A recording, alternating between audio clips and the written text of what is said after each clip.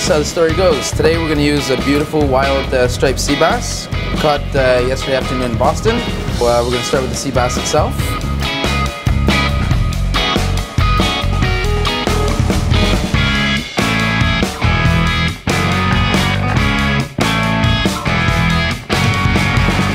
Alright, so today we're going to try to use this wild striped sea bass and incorporate it with some seasonal products from our area.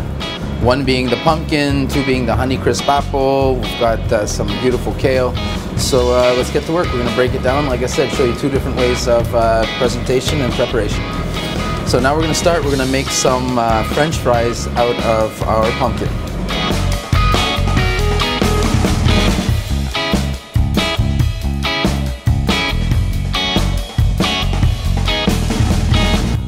We're going to just toss them in a little orange juice.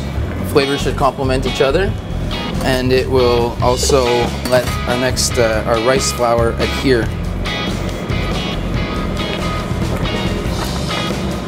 Get a little salt and pepper.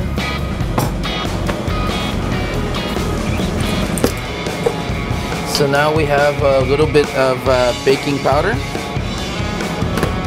and a little bit of rice flour.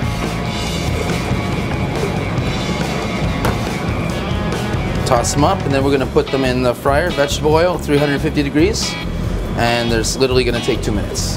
Okay, so our next step is we're going to throw a portobello mushroom in the oven, and we're going to roast that off for the same amount of time it's going to take the fish. So a little bit of olive oil, a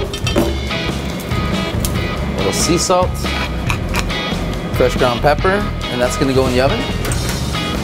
Now that our sea bass has a nice crispy texture, we're going to toss it in the oven for about 5 minutes at 400 degrees.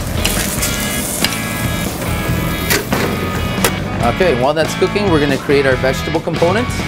Start by chopping a little kale. It's considered a power food, very good for you.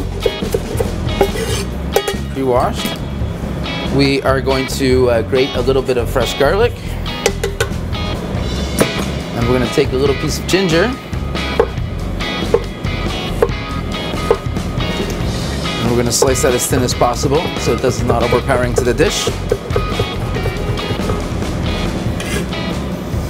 Alright, now we're going to use part olive oil and part butter for flavor.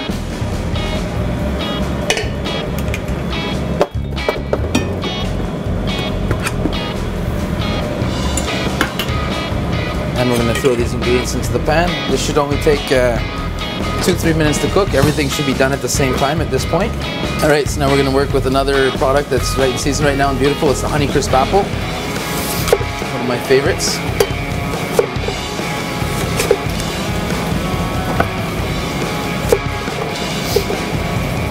Now we're going to leave them in big chunks because we want them to hold their texture.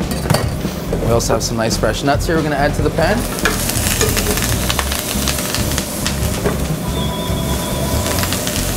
Now we're going to add two flavoring components. We're going to add a little bit of truffle oil to the kale and a little bit of white wine of your choice. Really doesn't really matter. Use sparingly, as you know, truffle oil can very quickly overpower a nice piece of fish.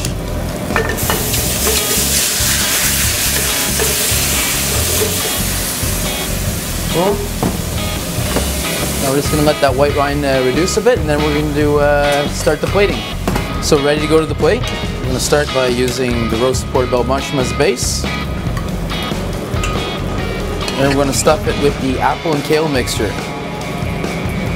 Hinted with truffle oil.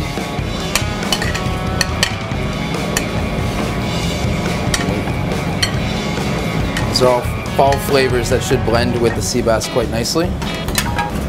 Okay, so now we're going to add the sea bass to the dish. Nice thick piece right there. And we're going to add our pumpkin fries, which as you can see turned out nice and crispy because of the rice flour.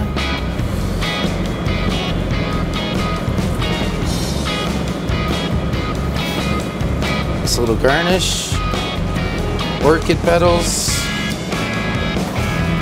Our baby asparagus tips. And we're just going to finish it off with a little bit of lemon infused olive oil. Should bind all the flavors. And there you go. There's our pan-seared sea bass. with our fall inspiration of pumpkin fries, Honeycrisp apples, and sauteed kale.